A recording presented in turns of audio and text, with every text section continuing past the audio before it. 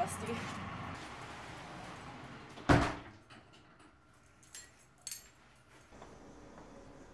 My name is Nicole Hernandez, and I'm from Washington Heights, uptown New York, and I now live in Bushwick. I am a professional makeup artist, mostly working in production and film. My favorite part about being a makeup artist is just getting to change people's look every day. You know, whether it's making someone look glamorous or turning someone into a zombie, or, you know, making someone look like they have no makeup on, or, you know, slitting someone's throat. I think it's all fascinating and so much fun.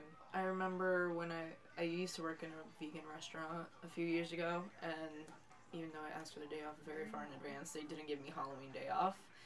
And of course I had a night shift, so I also could not go to the parade, but I decided I still kind of wanted to have fun anyway. So I bought some tubes of cream body paint, and I body painted myself head to toe in skeleton makeup. But I was doing this while I was at work, so I was also serving veggie burgers and painting myself as a skeleton at the same time. I went to school at the Makeup Forever Academy in Soho, which is downtown New York City. I had some savings, and my mom very lovingly put some in of her own. And then we took out a loan, because school was quite expensive. It was, like $13,000 or something. The price actually recently went up, so I went to school at the right time. Everything goes into consideration.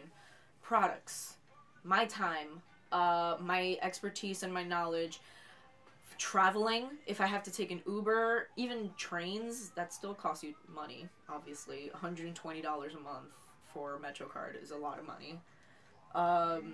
My, you know, pre-production, you know, sometimes you have to make prosthetics ahead of time. Sometimes you gotta go out and buy a new product because they want something really specific. You know, the disposables like Q-tips and those lip wands and stuff, that stuff costs money too.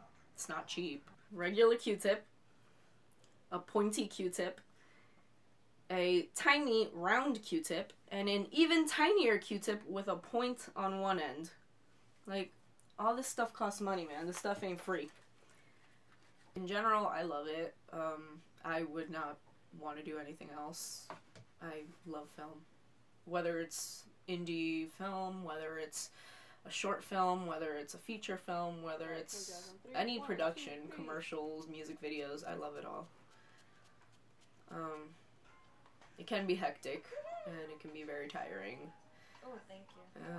But, you know, it's what I like.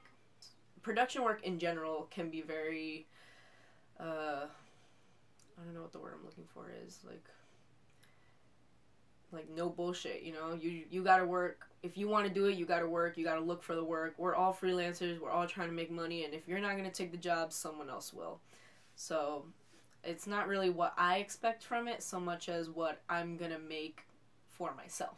I worked on this short film, and I had to create a monster, and it was very challenging because it was full body prosthetics, bald cap, body painting, lots and lots of little things that all came together to be beautiful. But it was challenging because I had to have 2 assistants, and it was full body, and it was, I think total we did like 18 hours.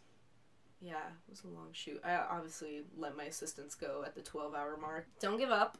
It's really hard, and people are not nice, and actually people are assholes.